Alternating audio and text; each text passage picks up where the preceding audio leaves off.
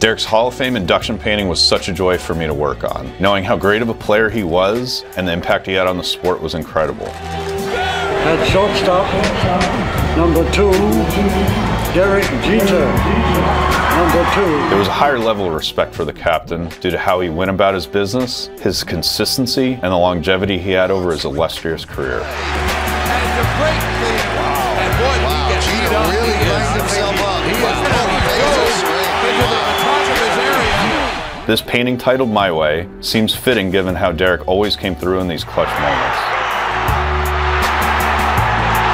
These qualities were complemented by his ability to rise up in the biggest moments, making these truly remarkable plays.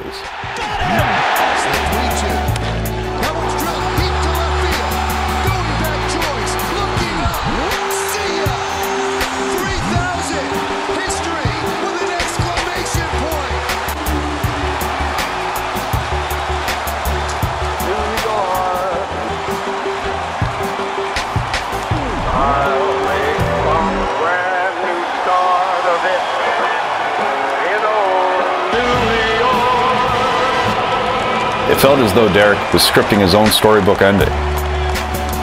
Well, the script is there. The last page is in Derek's hands. Neat deals.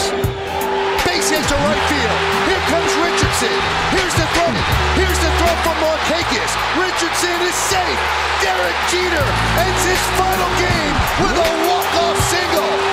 Derek Jeter, where fantasy becomes reality. Now his legacy will live forever in Cooperstown. This 52-piece limited edition is hand-signed by both Derek and myself, and is MLB licensed and authenticated. For more information and purchasing, go to FaranoFineArt.com.